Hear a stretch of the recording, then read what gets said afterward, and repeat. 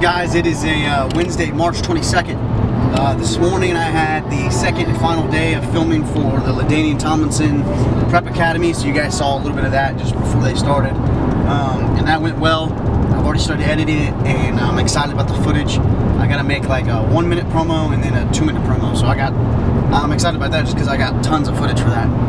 So that should be fun. You guys will see me editing that as we go along. And then right now I'm headed to another coaching quarterback ranch session in Saginaw. So yeah, come along, we'll check that out. And then tonight I need to do some like prompt writing. I'll show you guys later, but I'm uploading a treatment for a possible grant for my film coming up, my short film called The Garden in the Desert. So we'll see about that. Alright, I'll see you later.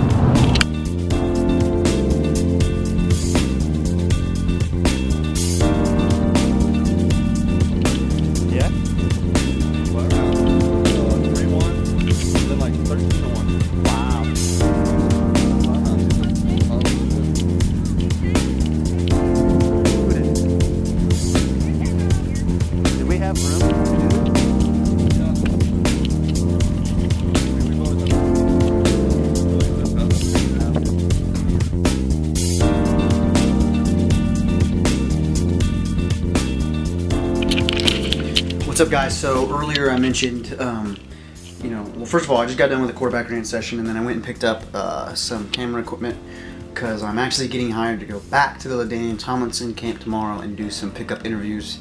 So I had to get some equipment from the other production company I'm a part of, so that's awesome. But right now, I mentioned earlier that I would possibly work on submitting the files and everything for a grant for my short film coming up in May. And this is one of them. This is a treatment for the film. It's only 2 pages because it's a short film, but I just wanted to show you guys this and give you kind of a couple tips for writing a treatment. I think one, it's a good thing to have for your film, so something you should have for any film project you do is at least a log line, so take the time to write out one sentence that, you know, it's what would be on the poster for the film. If you had one, you should have one.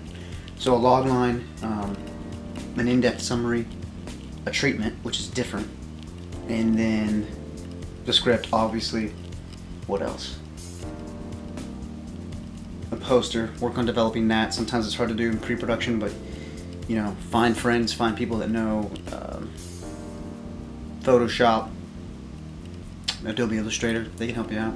So that's 5 things you should have, but this is a treatment, and hopefully it's gonna help me get some money for the film. So anyway, I wanted to show you guys that. Yeah, I'll see you around.